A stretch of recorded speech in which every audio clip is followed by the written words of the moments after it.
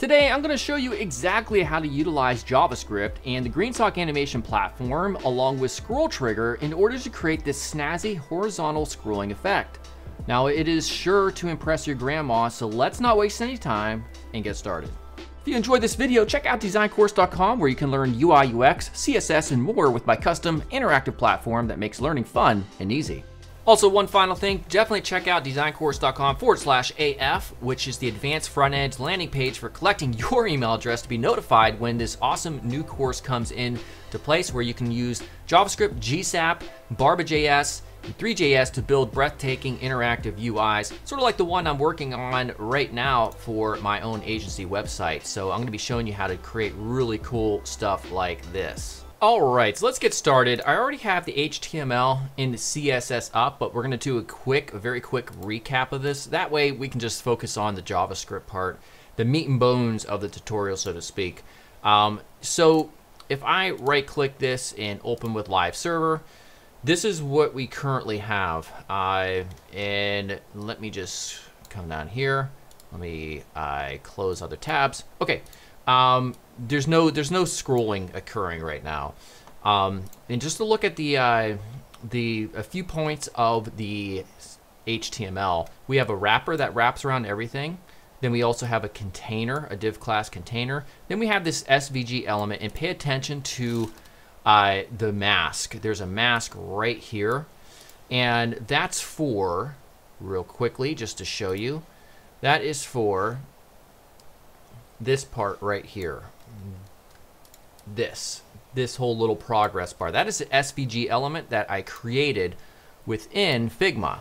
All right, so here's it filled out, and if I double click, there's I created a mask here in Figma, and this is kind of the idea. If I move this back and forth, you can see it kind of just shows this progress bar going up like this. And so that's going to be what we're going to achieve with the JavaScript to move this mask in order to create that effect. We're also going to make sure that this is position fixed and stays in the viewport as well.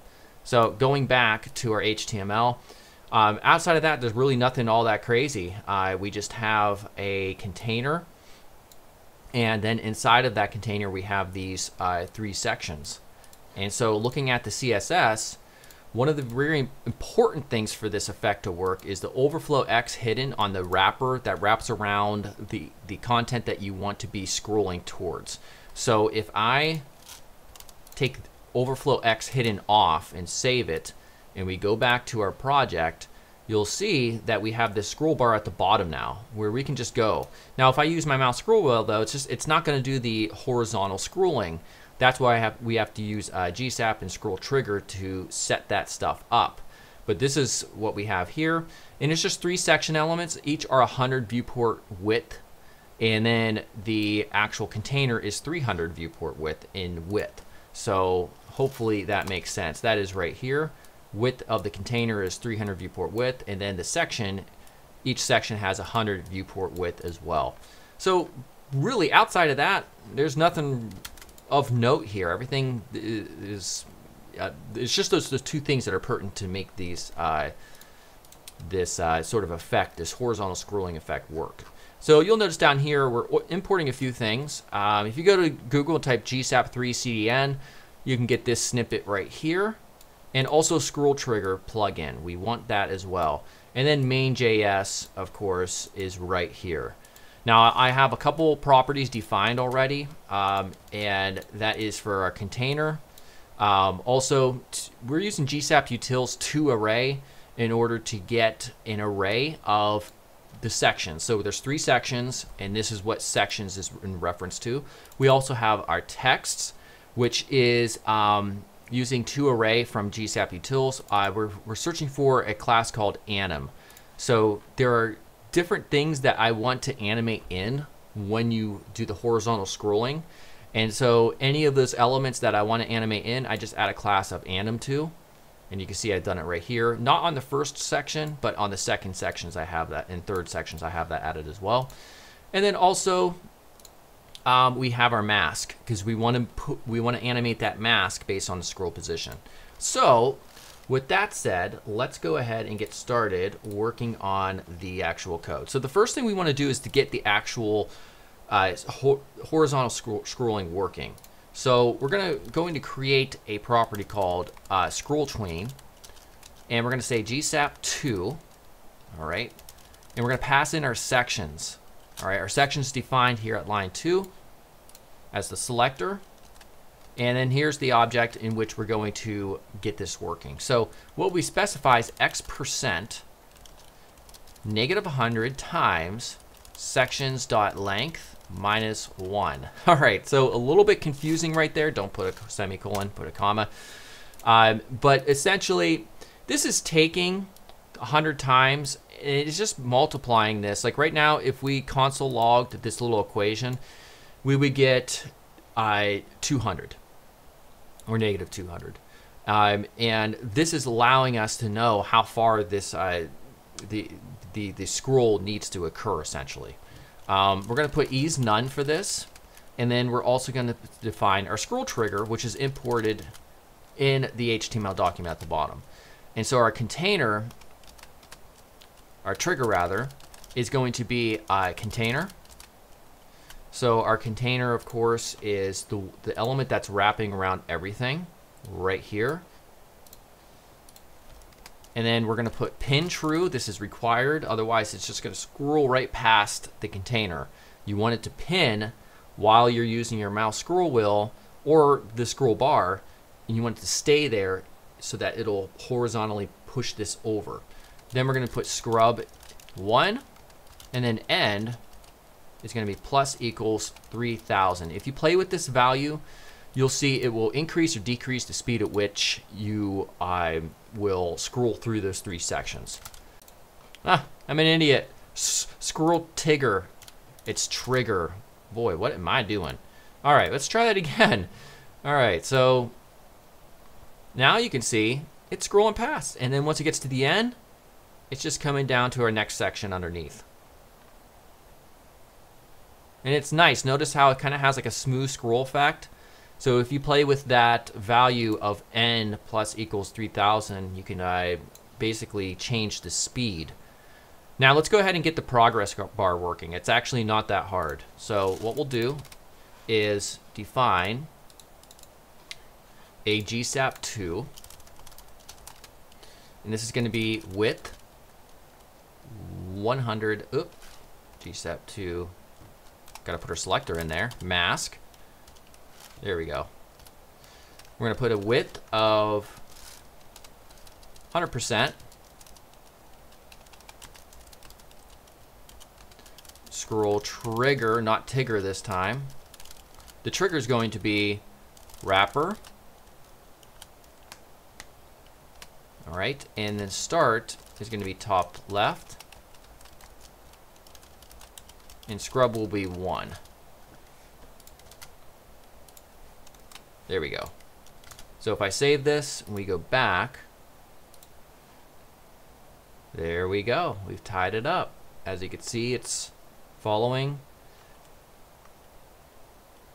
going all the way here. Awesome. Now, what if, for instance, we wanted to have each one of these elements or anything with the anim class to kind of animate in as we're scrolling to these different sections? So let's go ahead and do that underneath here. Essentially, we're going to we have to get access to our sections up here. So we're going to take each section and we're going to for each that to iterate over all the sections that it found. We're going to pass in the section. All right. And in here, we now have to grab a hold of all of the animation or the anim classes that are tied to this specific section right here. So we say section, or rather, sorry, let text equals section, query selector all, because remember there's could be multiple of them, anim. All right. Now what we can do is define a new GreenSock animation, GSAP from text. And what do we want to do with the text? Well, we're going from So it means we're just going to go from these values that we specify, which is going to be like Y, maybe -130, opacity 0. So it's going to come in and down from being hidden, and then fade in and just kind of bounce in. We could set a duration of 2. We can make the animation interesting by giving it an elastic easing, so it'll kind of like bounce a little bit. We can stagger them so that they don't all come in at the same time. Maybe 1/10 of a second between each one that it finds, or each element with anim that it finds. So we add that with the stagger property. And then we do scroll trigger as well.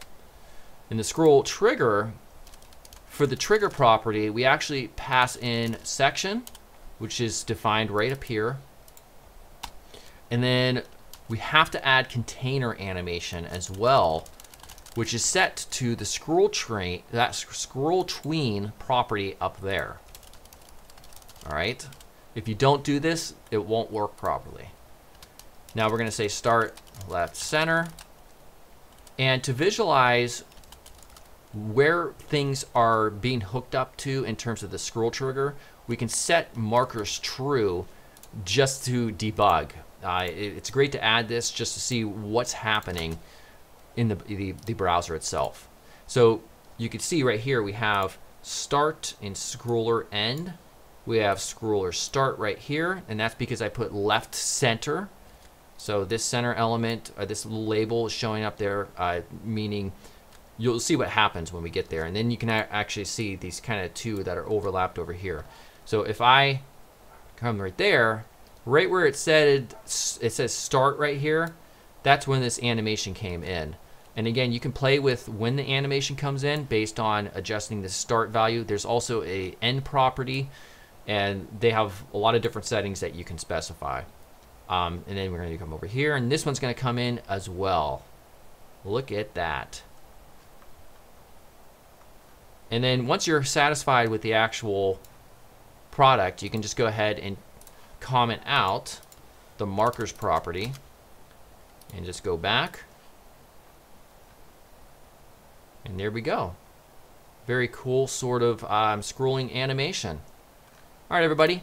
Definitely check out designcourse.com/AF for the advanced front end course, which is going to be releasing sometime in 2023, where you're going to be able to build really cool interactive things like this, for instance. This is my new agency website I'm starting to work on. You're going to learn how to work with GSAP, 3JS to create interactive front ends. So definitely enter your email there. Make sure to subscribe here, and I'll see you all soon. Goodbye.